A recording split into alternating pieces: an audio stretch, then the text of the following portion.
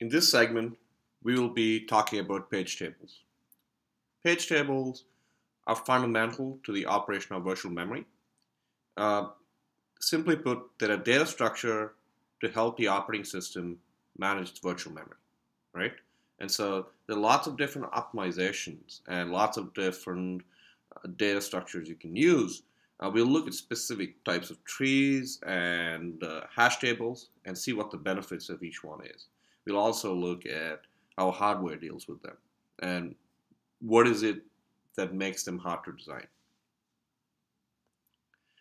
So the general idea behind page tables is to avoid fragmentation, right?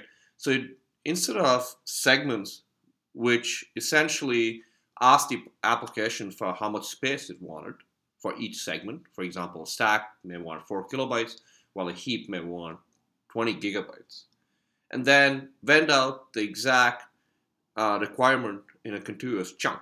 So if a heap wanted 20 gigabytes, you had to find a 20 gigabyte hole in your physical memory in order to vend it out. Instead of doing that, what page tables do is fundamentally take your memory space and then divide it up into equal sized chunks. So every chunk is of the exact same size. And these chunks are called pages. Okay?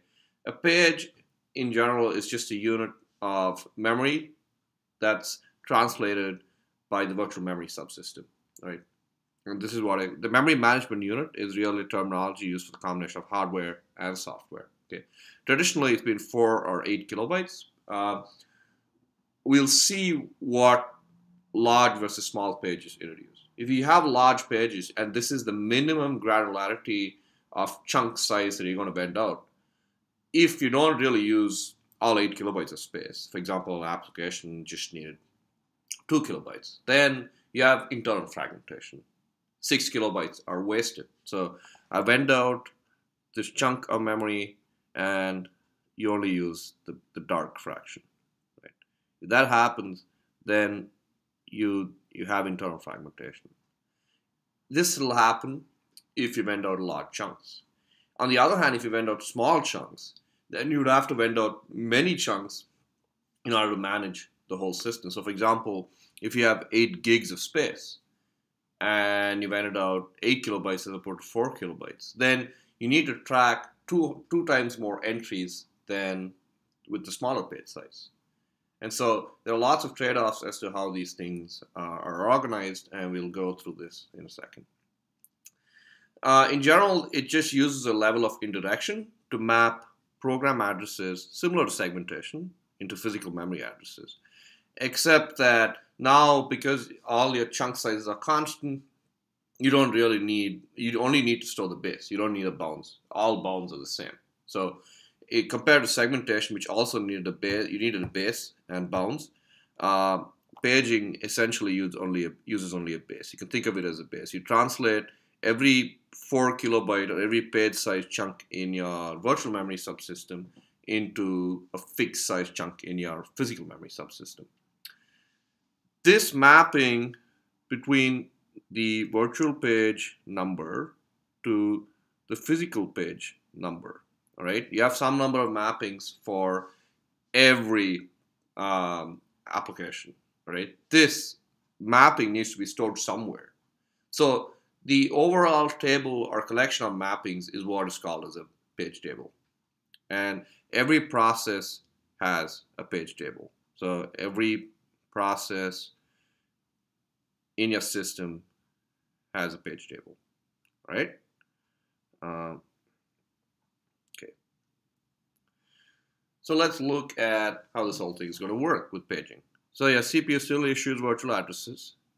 These go through your translation, and we'll go through what the TLB is a little later, but essentially goes to the memory management unit that translates into a physical address. And if you have an untranslated read or write, then it goes directly. Okay, so the address space of a process is all the address and the state that a process can touch. Processes and kernels have different address spaces, and this is how the kernel protects itself from being touched by the application. You have two views of the memory. CPU is what the program sees, virtual memory. The DRAM is the actual physical memory. This is all similar segmentation. And this box of translation essentially now translates constant size chunks from virtual addresses to physical addresses. Okay. And translation essentially helps implement portability. Programs can be linked separately and relocate them, and also it ensures protection. All of this is very similar to segmentation. The only difference being that now we're going to do it in constant size chunks as opposed to variable size chunks. Right? So let's take a look at processes and virtual memory. I will look at the specifics of how paging works. Some of these techniques may overlap with segmentation, so you'll notice the relation as we're going along. So the general idea is to allow multiple processes to simultaneously occupy memory. It provides protection and ensures that processes cannot read or write memory from each other. Okay, if you want to read or write, then you got to share. Okay, we'll look at how sharing is implemented. The address space is essentially give each program the illusion of its own private memory, and so the idea is to ensure that each program is running in its own space, and you don't need to rewrite the program every single time that it's loaded somewhere different in memory. And what we're going to use is the virtual address terminology is similar from segmentation. This is the address that the application sees. The space of all virtual addresses is called virtual memory. This is where you program variables. When you print out the address of a variable like a pointers, this is where it comes from. It's typically divided into fixed granularity. Here, like I said, 4 kilobyte pages. And this granularity, every chunk is addressed by a virtual page number. The memory is similarly divided into pages, and those are known as physical page numbers.